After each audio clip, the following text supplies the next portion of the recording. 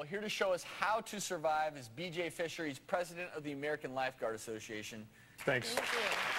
Our next beach danger that you need to avoid is maybe sometimes unavoidable because you can't see them. But we're going to teach you how to treat it if it does happen.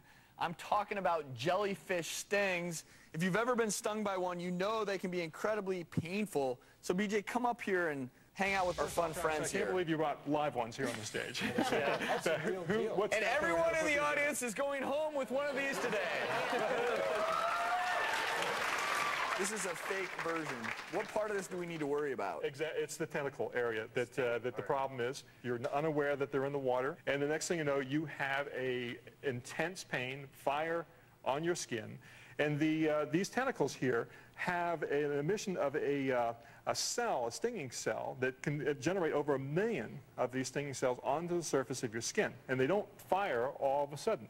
What they'll do is just a small percentage does, but as you rub it, scratch it, move it, they start firing even more. So what do you do once you're stung? Well, first off, don't panic, because it's normally not a life-threatening situation.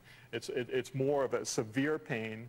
Make your way back to the shore, and you need to sometime try to get the tentacles off with a gloved hand or tweezers, or also rinse the area with salt water. They're finding that if you rinse it with fresh water, it may actually activate the stinging cells even more. So don't urinate on them? No more urination on it. What's happened now, there's been a product that has come out last year, and there have been a lot of studies on it, and the active ingredient in this product here is called Jellyfish Squish.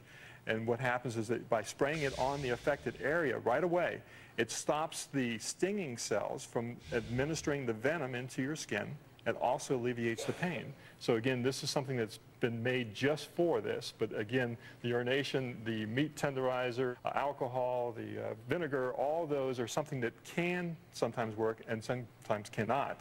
The big concern I have as an ER guy is severe reactions. So if you're finding that you don't just have the pain, but you start to have other reactions, and if you're having difficulty breathing or something like that, you need to call 911 or go see the doctor if you're having those type of reactions. Thanks a lot, BJ.